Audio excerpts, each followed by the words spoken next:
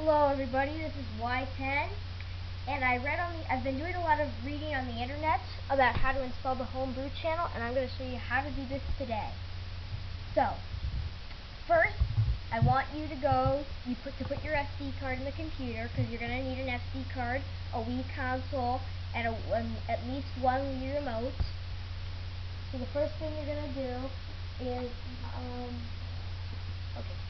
Sorry, I have a guest over at my house and I'm making a video. Anyway, first thing you're going to do is you're going to go to the top and type in the Homebrew channel.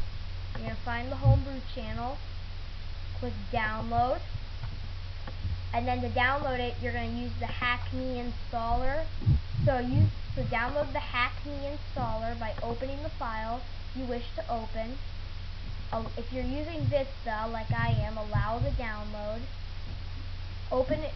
Now, please notice you'll need WinZip to open this. So take the Hackme installer and right-click on installer, and you see the file installer else. You extract this file to the root of your SD card. So, once extracted to the SD card, you're going to need something to open it. So next, I want you to go to www.webrew.org and download Banner Bomb. It's a program called Banner Bomb.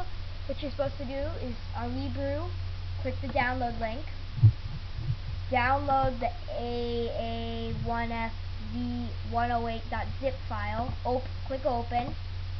And again, you'll need WinZip. If you don't have the full version, use the evaluated. Take content bin and extract it. Sorry about the noise in the background. It's just I have a guest again.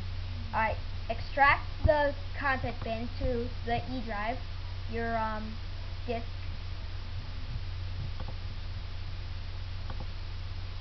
And that's all you're going to need for now. That's all we need for now. So this completes part 1. Thank you for watching. Part 2 should be uploaded after I'm done making the video, and thank you for watching. Bye.